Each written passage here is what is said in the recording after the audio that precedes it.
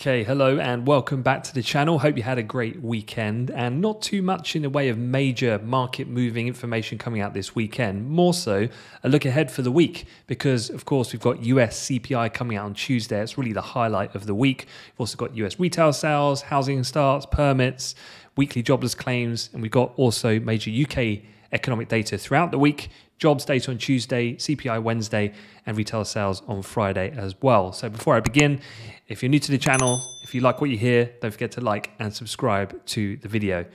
But let's dive straight in and talk about US CPI. And this is what we can see here, the year-on-year figure on my screen right now. And although US inflation, you can see here, has been quite clearly trending lower since we peaked in the summer of last year.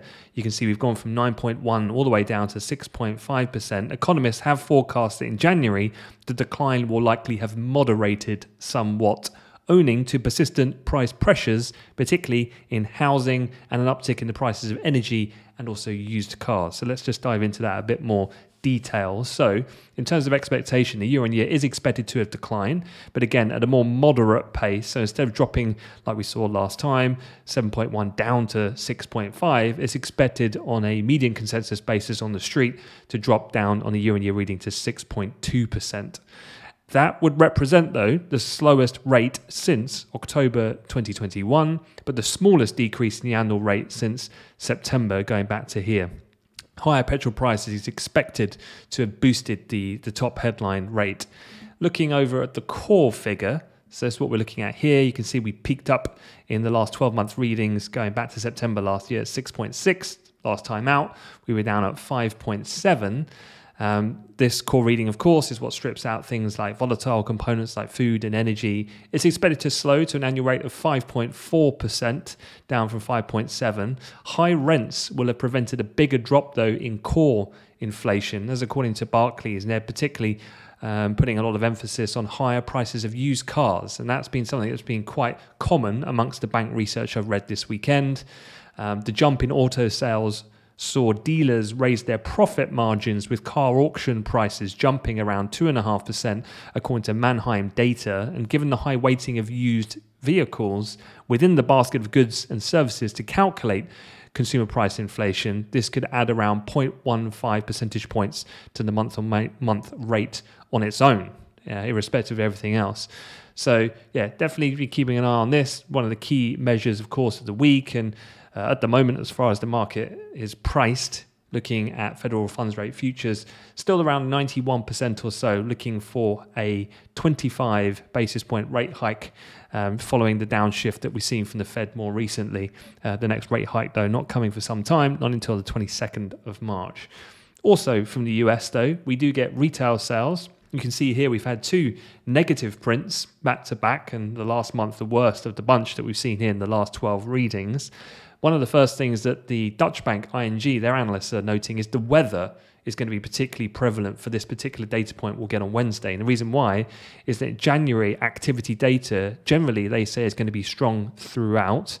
The contrast, they say, between the weather in mid-late December, where it was incredibly cold, versus a very mild January, couldn't be any more different, essentially. And that means that there'll be delayed consumption plus better weather, meaning more people are out and about, which likely means then the likelihood it will lift January spending, and we could see this more evident in this week's number. We already know that auto sales are very strong. I just mentioned that, and that will likely lift the retail sales quite a substantial amount anyway on its own. In terms of the street consensus, looking for around a 2% positive reading. So you can see here quite a reversal from what we had last 2 months. And in fact, if it comes out just in line with expectations, that will put us back up at a 12-month high, going back to the high we had at January of 2022.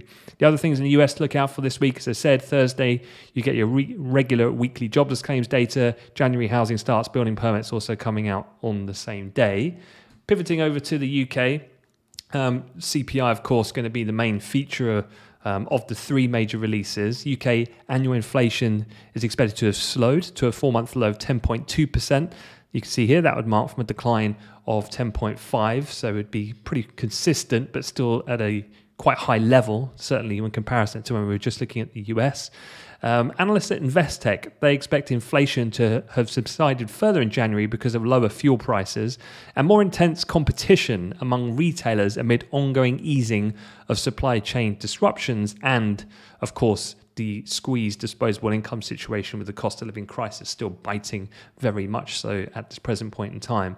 However, just flipping this over to the core rate, analysts expect that when stripping out food and energy to have slowed to just 6.2%, so just 0.1 lower, so still hanging around up at this most elevated level that we've seen it, despite the more persistent slow decline that we're seeing. So you can see here, inflation really is hanging tough, a lot more than what we're seeing here in the core inflation reading in the US and the top headline rate, which has come down pretty rapidly. The UK definitely not mirroring that to the same degree, or at least the same aggressive nature. A couple of things there. In recent policy meetings, this being the Bank of England, officials have said they're now closely monitoring indicators of inflation persistence to judge whether or not further tightening is needed. Remember, they and the ECB didn't downshift like the Fed. They stuck at the 50 basis point mark. And with that in mind, it's the service sector components of the inflation basket.